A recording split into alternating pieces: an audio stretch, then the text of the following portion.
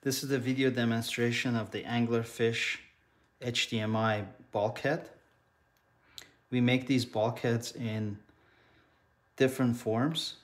This one in particular is our standard bulkhead assembly, and it consists of the bulkhead connector, which threads onto your housing port, an HDMI cable, and a micro HDMI connector. For the custom version of this particular bulkhead, the customer can select an angled HDMI connector that is micro, mini, or standard HDMI. For housings where the port hole is quite small and the angled connector cannot fit inside that hole, we use a micro HDMI, a straight micro HDMI connector with an angled adapter. This angled adapter allows us to get the micro HDMI into an angled configuration, just like this. That can basically go to your camera. To provide a rigid support for this connector, we have these particular stiffener plates, and these stiffener plates work in conjunction with the type of angled connectors that you have purchased. To use this particular version, you have to line up the adapter to the insertion hole, just like this, and insert the adapter into the stiffener. You don't want to use any sharp objects or anything that could damage the PCB board. You always want to use your fingers. So once you slide the adapter into the stiffener, you can pull it on this side using your fingers. Never use any tools to shove the adapter into the stiffener. There's a bit of wiggle room inside there, which allows you to line up the micro female HDMI connector with the male micro HDMI connector at the end of the bulkhead cable. You have to look through this opening here to see that the orientation of the connector. You want to line those two so that when you're inserting the connector into the assembly, it's going to mate properly. You want to do this really gently because these connectors are quite gentle and you don't want to damage them. So the first thing you do is you insert it partially in, and you look through this opening here to make sure that the connectors are lining up properly. You may have to wiggle a little bit to get them to line up, but once they're lined up, they will mate and click in place. And now this is a very secure connection to the camera. It's almost as if these two connectors are just one assembly. There's no distinction between this and a customized angled HDMI connector. And the reason we use this sort of setup is because this assembly or an angled HDMI connector may not fit inside the hole of the housing that the HDMI bulkhead is going to be screwed into. The other thing is this actually allows you to have a very ability to connect to various different cameras and various different housings. So this is kind of a universal setup. To remove the assembly, all you do is just pull the two halves apart.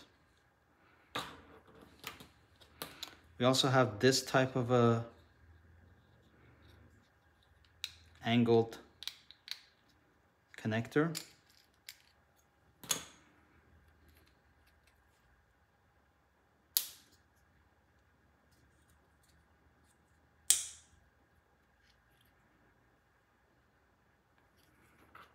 And what this allows you to do is to get a really low profile connection to the camera inside housings where they don't have enough room for this type of connection. You can see how low profile this is. A lot of the housings, especially Aquatica housings and some of the European style housings, were not designed to accommodate an HDMI cable, so they may not have room where the HDMI connector has to mate with the camera. So this kind of a adapter makes it perfect to utilize this bulkhead with those housings. This particular adapter also comes with its own stiffener plate. Once the two stiffener plates are separated, all you do is insert the adapter into its place, clicks into place. You connect the cable connector with the adapter. That clicks into place. And then you can put the second half of the stiffener together, and that clicks into place. And now this is a secure connection between the bulkhead cable and the camera. This essentially becomes one assembly, and there's no way for the cable to bend this way, bend down, or in any direction. It's a totally secure contact.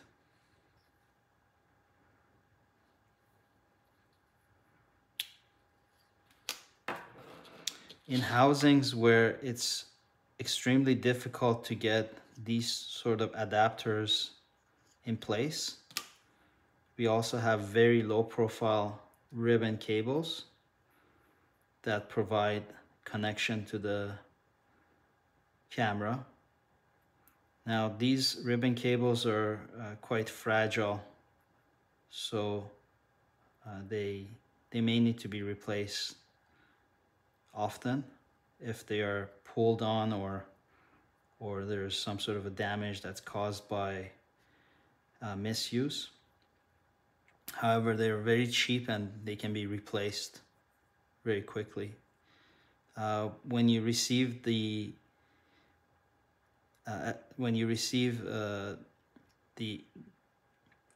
monitor itself, it may come with a package of these, and they're not assembled. I will just demonstrate the assembly of this type of connector.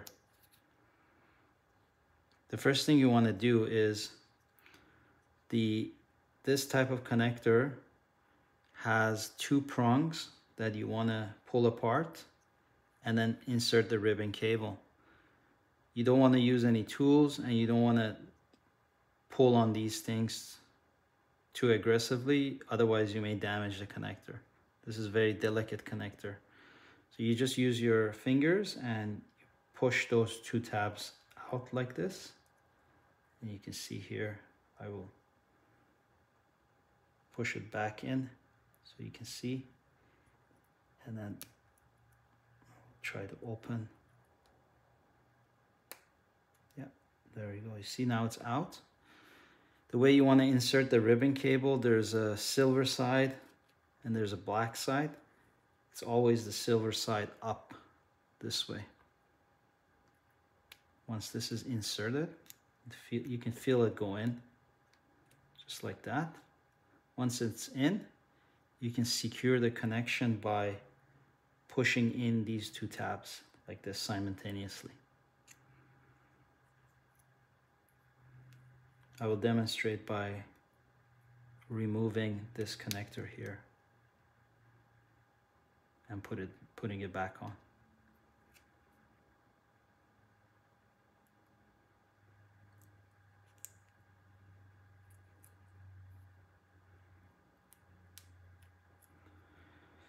One end is always a female micro HDMI connector to go to the bulkhead cable, just like that. And the other end can be any type of connector. There's essentially 6 different types of these connectors, and they're all supplied in the package.